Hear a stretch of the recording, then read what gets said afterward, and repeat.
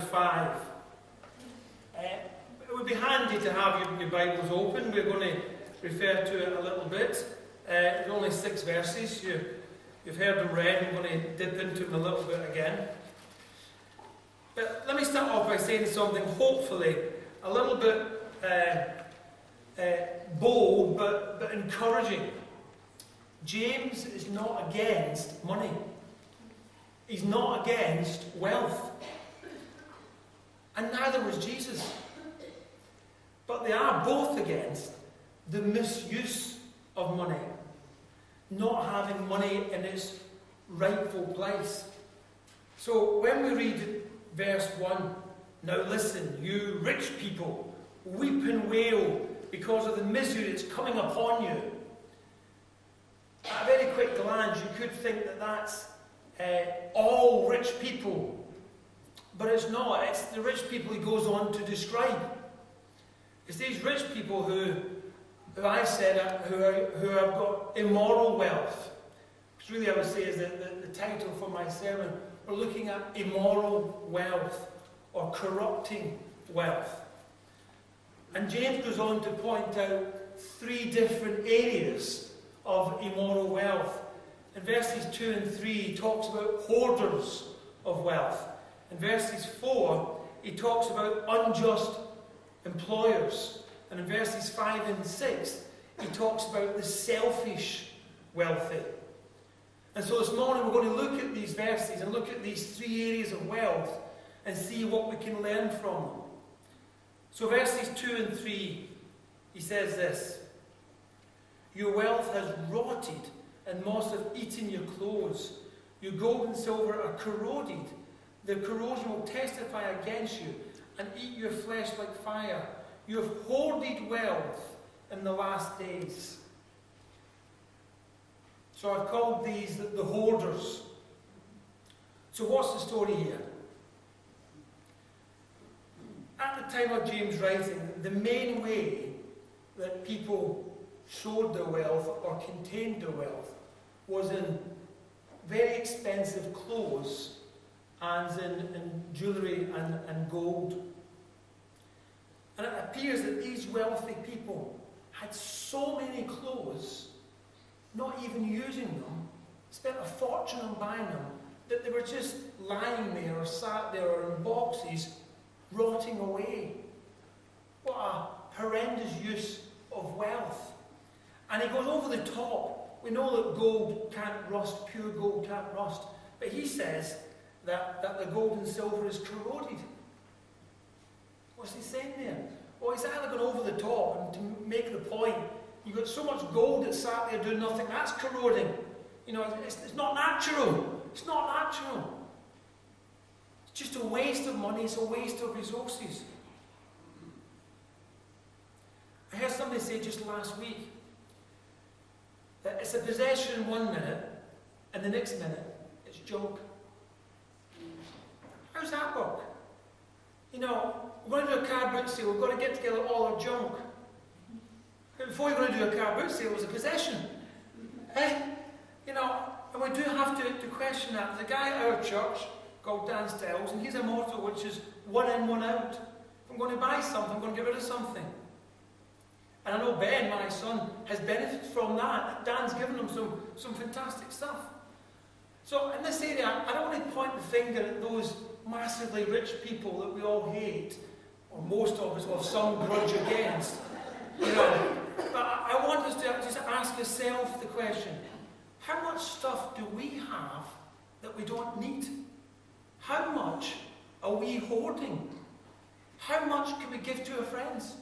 Could we give to charity? Could we give to the needy? Or perhaps an even better question is, how much do we think before we buy it in the first place? You know, do we really need it? I'm not saying don't buy stuff. I'm just saying don't go for retail therapy. You know, it's not a good way of doing it. You know, I'm not saying deprive yourself. I'm just saying ask before you buy. Simple as that. And yeah, you know, Stella loves doing this, but it means that we're really bad in the first bit. She loves saying, we've got to do a clear out. We've got to do a clear out. We've got to get rid of all this stuff. It's ridiculous.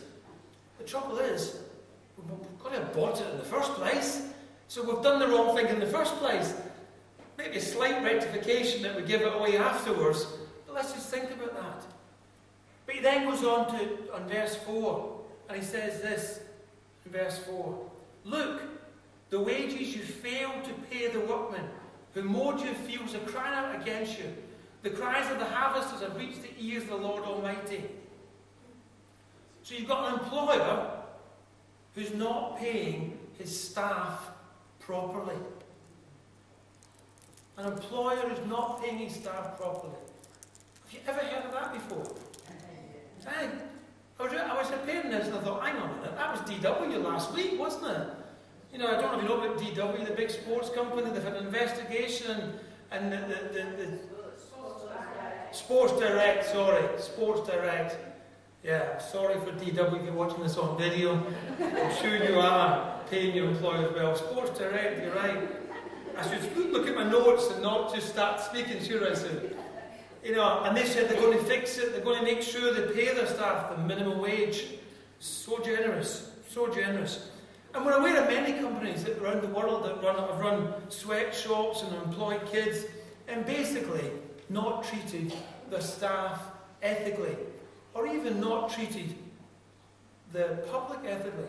And as Christians, we need to fight for the rights, you know, of workers to be treated fairly, and ensure that if you're in the fortunate position to own a business, that you look after your staff and be an ethical employer. You know, I find myself as someone who gets frustrated at all the unions that call strikes as a way of trying to resolve matters. But I'm also aware that unions play a vital role in ensuring that staff are treated justly and looked after ethically. And I really think that employers need to be held to account. And it was public, and it was unions that held one employer to account in particular, of not only how they were treating the staff, but how they were treating us. I want to show you an advert for a company I'm sure you've all heard of. So dim the lights down. With a loan from Wonga.com, you decide the amount you want, how long you want it for, and we tell you exactly how much it'll cost up front. Clear as day. So there's no hidden charges or nasty surprises. No one likes nasty surprises. Oh, you know I hate drum and bass. Cash loans, you control. Wonga.com, straight talking money. Wonga.com, straight talking money. Aren't they going to look after you fantastically? They're going to tell you everything, straight talking money. Imagine I wanted to borrow £1,000. Now, if I went to my bank and say they lent me the money at 7%, because I needed the money, and they lent to me, that's about the going rate just now, 7% for a bank loan. But it goes wrong, because that's the problem. It goes wrong. And I can't pay the money back, so the interest builds up for 3 years. How much do I owe the bank? I'll tell you. Yeah, I owe the bank £70 for the first year, so it's 1,070. Then it compounds up, so at the end of 3 years, I owe the bank £1,225. That's what I owe the bank.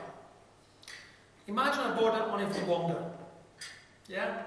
I borrowed the money from Wonga, and I won't tell you at the peak what their interest rate was, but have a guess. If I borrow the money from the bank, I owe £1,225. I borrow it from Wonga, £1,000 for 3 years. What do I owe? A couple of shout-outs. 3,000. 8,000.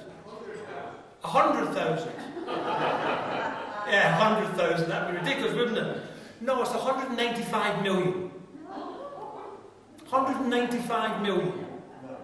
Yes. 195,920,474 pounds. 195 million. At the highest rate, they were charging 5,808% per year. They've now, due to unions and public outcry, brought it down to a mere 1,600%. Let me tell you, is that ethical? Do you think people understood that from that advert? No? It's okay if it goes right, if you borrow it for a week and pay back just an extra £15 for the week. But compound interest builds up. Let me tell you, if you're tight on money, pay loan lenders are not the way forward. Any of them. They are all interested in self-interest. We need to look at other ways of handling money if we're tight on cash. And one other way is looking at CAP, Christians Against Poverty, which is an organisation, this is CAP Sunday. As a church, just this week, with the authority of the wardens, I've agreed with the church that we're going to take on responsibility for employing with about another 12 churches in Southport to have a full-time CAP worker to help people with poverty in Southport. It used to be at Shoreline full-time, but Shoreline can't afford it, and the churches together are going to come together in order to help give advice to people that are tight on cash so they do not end up at Wonga.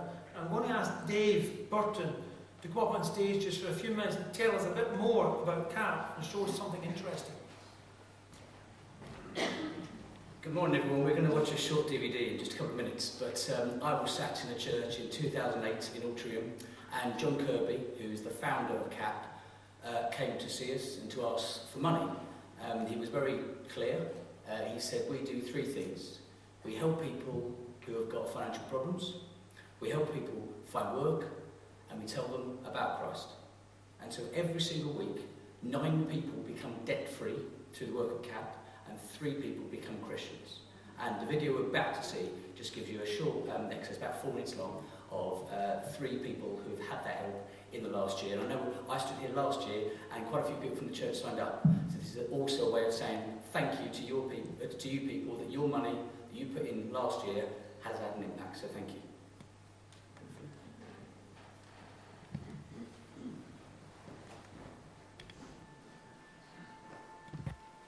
Came about the release group because I contacted CAP. And I set around issues of addictions, especially around drink.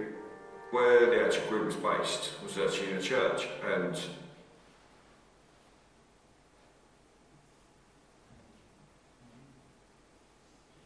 yeah, I'll be honest, it might be the fact I knew that I'd probably have something to eat there and a drink that got me through the door. The guy that ran it was brilliant, and for 3 weeks we looked at all different topics like anger, forgiveness, and it worked, and it did work for me. You know, since I found God, any situation that I go into now, I believe He's there. I mean, He's here right now. Before the release group, I was drinking pretty much every weekend. So since the release group, yeah, not touched a drop. I'd been out of work for a long period of time, and I thought I'd heard everything. So we did this interview session. I had a real interview the following day. Every question that we'd gone over was asked me again that day, and it was so easy, it was such a breeze, it was so relaxed. I believe that's one of the reasons I got the job. And most of the people that I started with are good friends, and most of them have jobs. Since I've become involved with CAP, I became a Christian, which I didn't expect. So fantastic, Lord's with us all the time, a wonderful life. I went along to St John's and I met Emma, and I remember walking through St John's Church, and there was an instant connection. I felt absolutely at peace. I was frightened because I knew I had so much paperwork and debt. I didn't know what to expect or where to begin, to be honest with you. And she sat me down, and she was absolutely so kind and just made me feel at ease. And we started our journey. I remember actually helping me with food as well that day, because I had no food. The bankruptcy was all filed and filled out at head office, which was amazing. It was in 2 packs. and one was for me and one was for bankruptcy, and then Emma and I went up to the court. It was amazing, just the weight lifting, and today I'm full of the Holy Spirit, and I do believe this is God's will, and I feel that I've always had a hole in my soul all of my life, but it's been fulfilled now, so I feel I have peace of mind and I feel quite content, and I'm really grateful, really, really grateful for Christians Against Poverty, because without them I wouldn't be here today. I have a clean, sober life. I don't smoke anymore. I have my family back. I have a contact with my mum and dad that I've never had. We get on, we laugh about so much stuff, there's no arguments.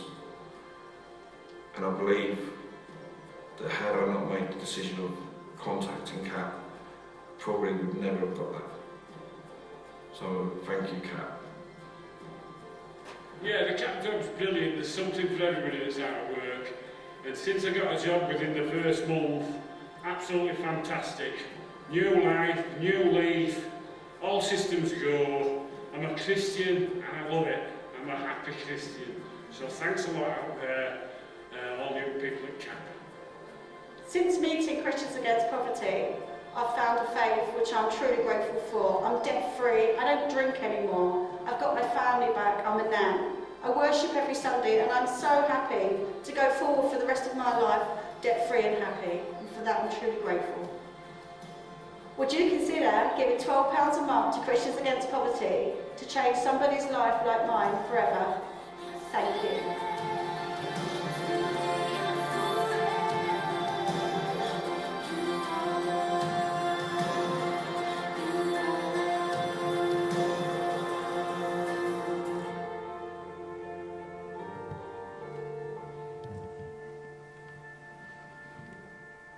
You might see a little CAP 20 there. This year, the 20th anniversary of CAP. It started in '96, obviously 20 years on from there. And I can tell you, this charity works. I do nothing more than just give them some money each month. But every month I get an update, which is brilliant. And it generally works. So if you know people, if you're someone who's struggling with food, you need some help with that. I don't work for CAP at all. As I said, I've just given them some money. Each month I've got some forms if you like to give a direct debit or a one-off donation or anything at all you like. It's not really the money that's the most important thing to my mind. The most important thing is people know that's there. It's Christians who do it professionally. They're very, very skilled in what they do and it works.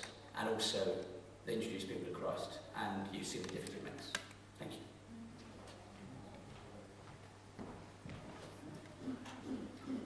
Thank you for that. Either side, if you're somebody sat here this morning in serious debt, don't go to Wonga, go to David. Yeah, go to CAP.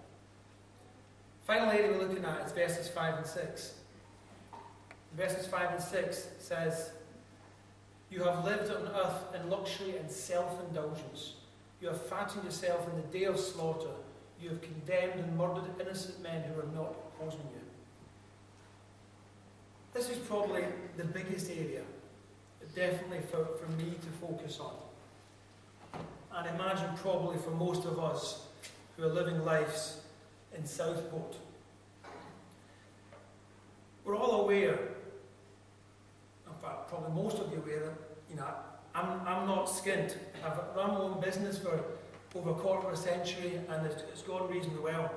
Which has left myself and Stella with a problem that we fought with all our lives. How generous should we be? How much should we spend? How much should we give away? Who should we give it away to? How much time should I devote to my business? How much time should I devote to serving God? How much time should I devote to earning money? How much time should I devote to working voluntary? I've advised people on how to plan their finances for years.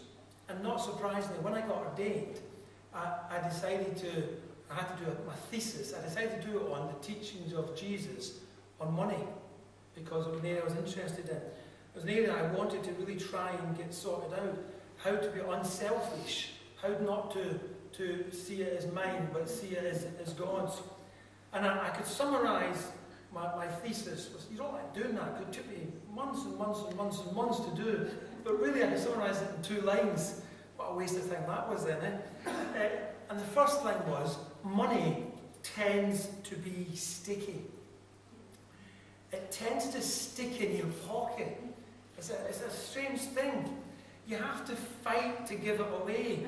That selfish gene lies quite close to the surface and definitely seems to surround your purse and wallet. And that gene needs to be crushed.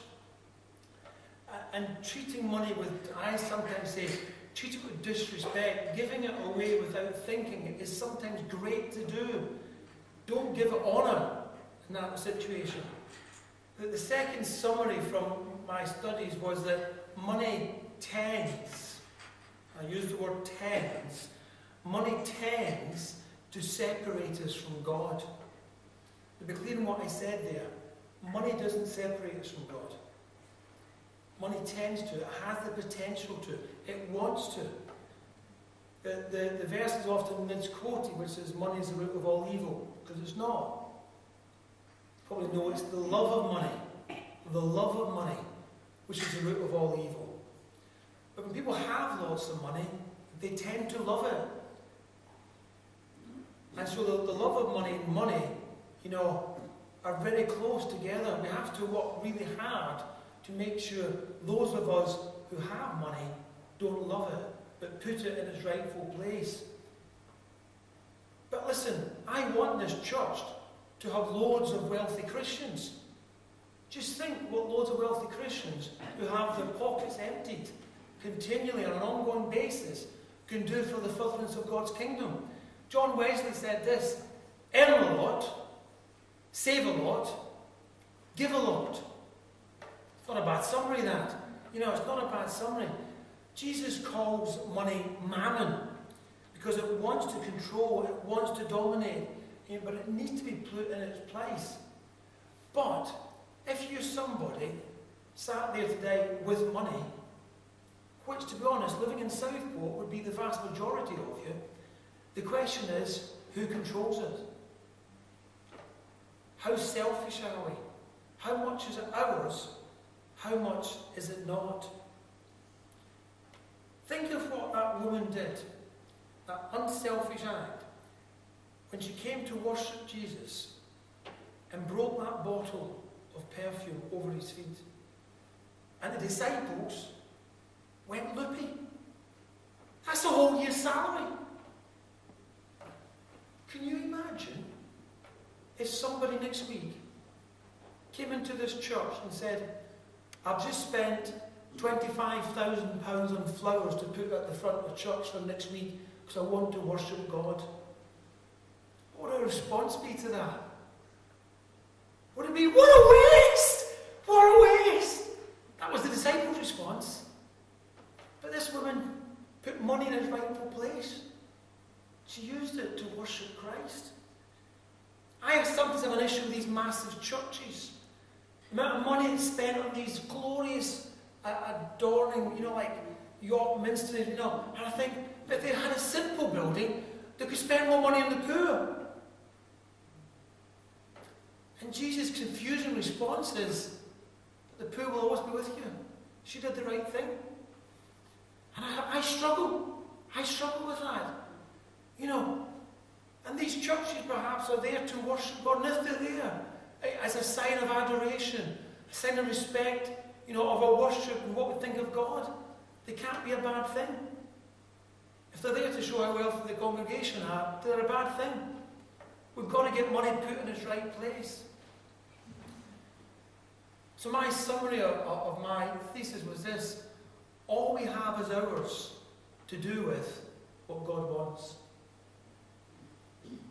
All we have is ours. It's our money to do with what God wants, if we're under God's authority, if we're putting wealth in its right place. You see, I'm not really interested, and you'll know this over the years, in the idea of tithing.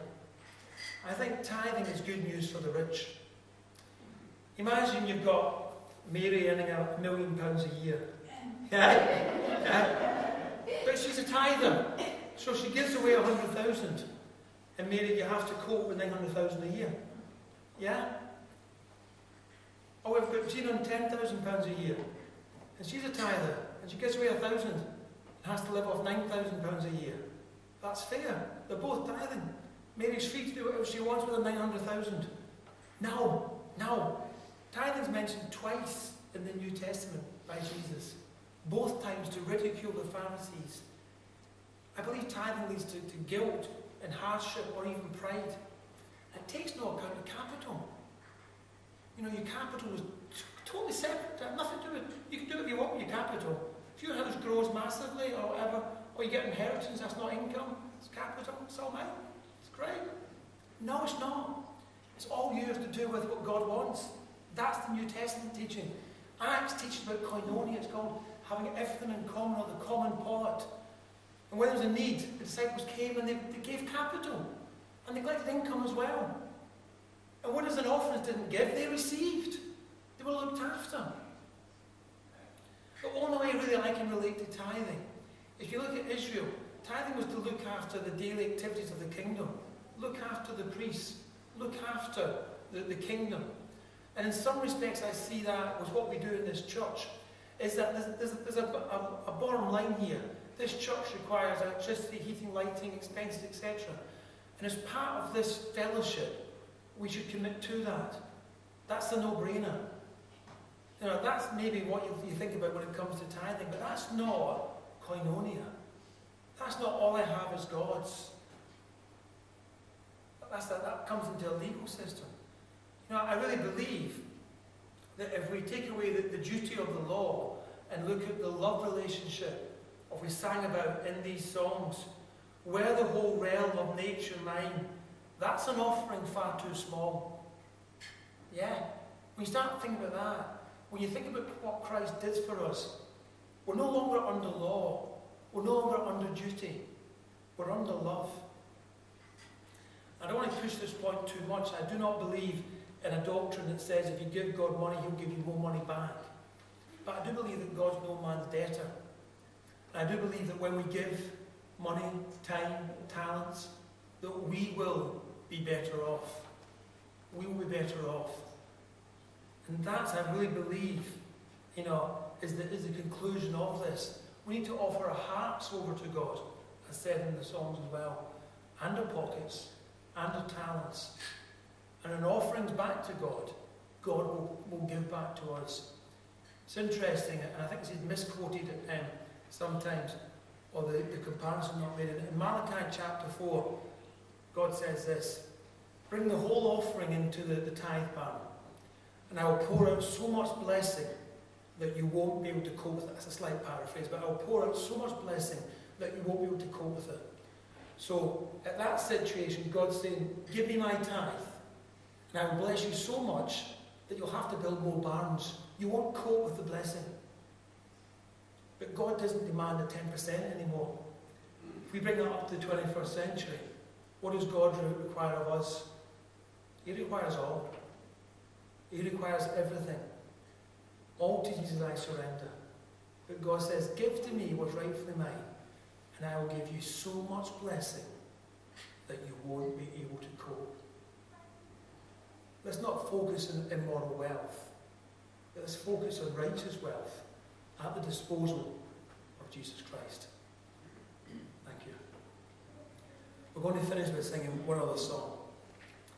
It's a fantastic song. I'm going to ask the band to back up again. It's knowing you, Jesus. Knowing you. And these words are fantastic words. And the songs are saying, when you think about what it means to have Jesus Christ and think what He does for us, it puts everything else into its right place. It gets the process correct of our life and our worship. Knowing you, Jesus. We'll sing it together.